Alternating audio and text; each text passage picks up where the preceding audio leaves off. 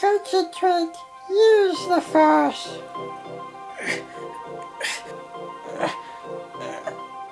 Feel the force flow through you. I can feel it. Yes! Yes! I can feel it.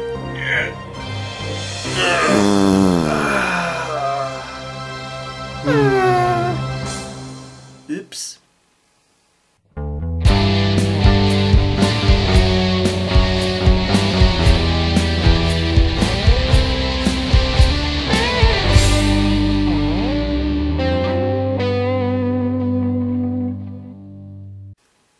I'd like to thank Simon for the new intro music that I have for this series. It's sort of a revamped version of SmegChris. I really love it. And I hope you like the new title sequence too. We'll see. Well, Torchwood finally came to an end. It was mostly great with lots of guest actors like Ernie Hudson from Ghostbusters, John Delancey from Star Trek.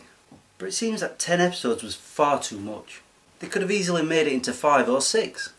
There are also complaints of one of the episodes having far too much sex in it. What was that? Gay sex. There was far too much scene. And it wasn't even that poignant to the story. You know, poignant. There was no point to it. But let's not dwell on that. Bad enough seeing it once. It was a satisfying end, although one of the main characters was killed off. Again. Oh, and for the shock twist ending, I saw that coming a mile off. But it does leave it open for another series.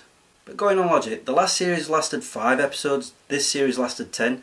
I just hope to God that they don't make the next series 20 episodes. I'm not sure I can put up with 2 full episodes of 2 men in a bedroom, you know, having hanky-panky. Now if it was 2 women... It's now time for me to ramble on about the reboot of DC Comics. It's not their first time. The last time was a series called Crisis on Infinite Earths that came about during the mid-80s and lasted for 12 months, and you saw heroes such as the Flash and Supergirl killed off. After that, all the characters started from scratch. Well, most of them.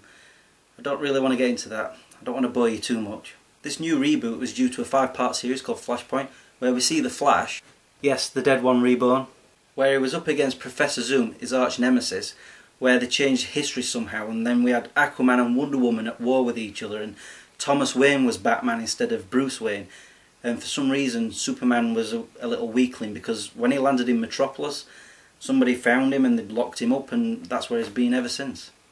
Dwell, bore, move on. The outcome had history sort of returning to normal-ish. We see new costumes on our heroes for starters, and in the first 2 books we've got Justice League, where we see the heroes meeting each other for the first time, and also Action Comics, where we see Superman, you know, just starting out. He can't fly yet, bullets bruise him, and he's more arrogant than a drunk politician. But that aside, I do like this new take on things. For now. You see, comic books are written 18 months in advance, and my theory is that the DC Comics are hanging around waiting to see what the public reaction is, to see if this new reboot is actually a success or not, and if not, they will revert back to the original history.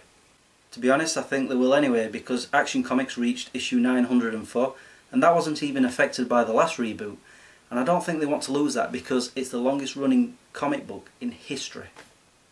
But we'll see, and it is exciting.